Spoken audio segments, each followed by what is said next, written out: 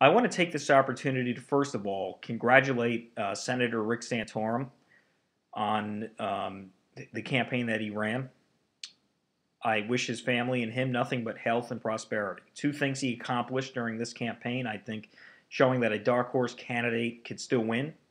Also, that Ron Paul's foreign policy is anti American. He exposed Ron Paul as a crazy nut job who doesn't give a darn about the Constitution. So, I congratulate him on that, but I do honestly believe that his withdrawal from the presidential race is a victory for conservatives because the truth is Rick Santorum ran to the left of Mitt Romney. He's very anti-free market, anti-fiscal responsibility, voted for the rights of unions before the rights of individual workers. So on that, I'm disappointed in the way this campaign went after Florida, that he became a front runner, and I believe that his withdrawal is a victory for conservatives because now we have a conservative in the race, Newt Gingrich, and a center-right Republican in the race, Mitt Romney. It is clear that Governor Romney is the most likely nominee, but I think that Speaker Gingrich still has a chance if we go to a brokered convention and if he does better than expected in Texas, North Carolina, and Indiana, states where there are a lot of conservative voters who could very easily go to Speaker Gingrich as opposed to Governor Romney, because obviously Newt is the more conservative candidate in this race. Ron Paul is pretty much irrelevant now. He has his, white supremacists and internet trolls who are supporting him. I'm not even going to bother to really expand beyond that. Just to say that the race is now a two-man race between Gingrich and Romney. Unfortunately, for a long time, it was between Romney and Santorum, but Gingrich kind of lagging in third. I was disappointed in the media and their lack of coverage of Speaker Gingrich and how they, when they were covering him when he was a front runner going after his victory in South Carolina, how they demonized him. It was very unfair. I don't necessarily think that Fox News is necessarily working for Mitt Romney, but I think that they spent way too much time on Senator Santorum. They didn't expose his liberal record on the economy, and that his social positions were unconstitutional and would not fly in a general election. That being said, I think that the Democrats have declared a war on women, a war on the middle class, and a war on working people. But let me focus today on the war on women. First of all, I think the comments by Hillary Rosen, who, made very inappropriate comments, in my view, about Ann Romney. Ann Romney did what women have done for thousands of years, took care of her family.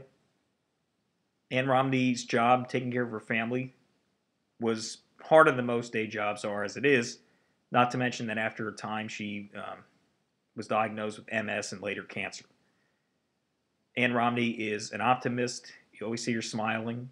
She's a strong-willed woman, and I think that she is, above all, intelligent. So I think that attacking Ann Romney is not only a bad strategy for the Democrats, but it's just ridiculous because this election, I got news, Ann Romney's not on the ballot. Her husband is. Callista Gingrich and Michelle Obama are also not on the ballot. Their husbands are. Let's leave the families alone. Now, there are a lot of women in this country who work. I believe that we ought to enforce the laws or pass laws, if necessary, that say that women should receive the same pay as men for the same job. This administration has declared war on women not through words, but through policies. The incomes are declining. Women earn about 70% of what men earn. So when incomes decline, it affects women more. The healthcare law that has increased premiums. Women have more procedures and checkups. Obviously, they're going to pay more for healthcare even than men, and healthcare costs have gone up 9%. There are more people in poverty in this country under Obama, and more women are now. Women at a higher level are in poverty, especially single mothers, than men.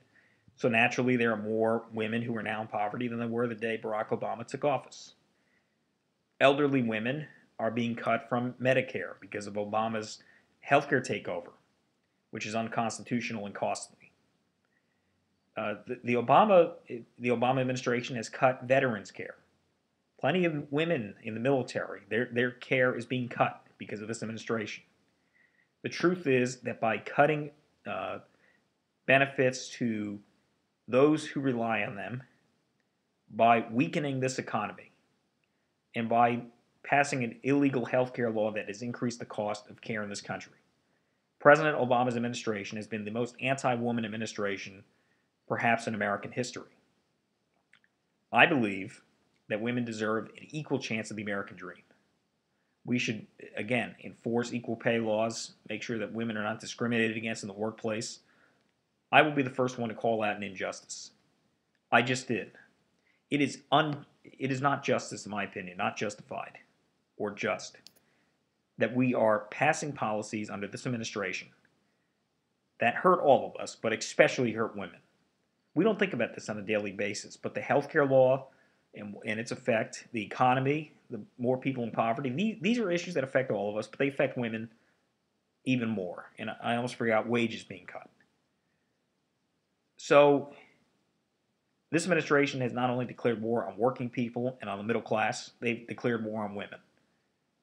And what they're doing to distract from their war on women and their war on working people in the middle class is they decided their opponent's going to be Mitt Romney. So what they do is they use Rick Santorum's, Rick Santorum, let's face it here, the guy did not run a disciplined campaign. He went off on tangents. He went off and talked about petty issues, some of which made him look really bad. I think I've never seen a candidate who more people united against to dislike. So Obama's team decides that they are going to try to use Santorum as a way to attack Romney. And not in the traditional sense that they're going to use comments that Santorum made against Romney, but they're going to take Santorum's rhetoric and use it and pin it to Romney, almost like Romney has said it. Why are we talking about contraception in a presidential campaign? I don't care if you listen to Rush Limbaugh and you agree with his perspective. I don't care if you agree with the Democrats.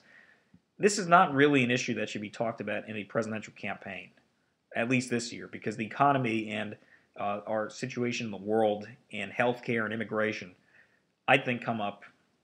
And I'm not saying social issues don't matter, but I think that we should be more focused on, when it comes to social issues, more focused on putting government back in the hands of the people at the local level, because most of these social decisions should not be made at the federal level.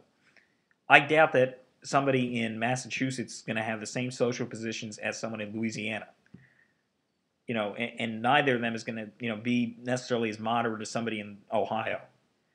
You have to allow these decisions to take place at the local level. That should be the end of the discussion. Obviously, this president doesn't understand the Constitution, which is shocking because he was a constitutional law professor. So I think that we need to tone it down and talk about real issues. And if the president wants to declare a war on women, then he shouldn't be pinning it to the Republicans.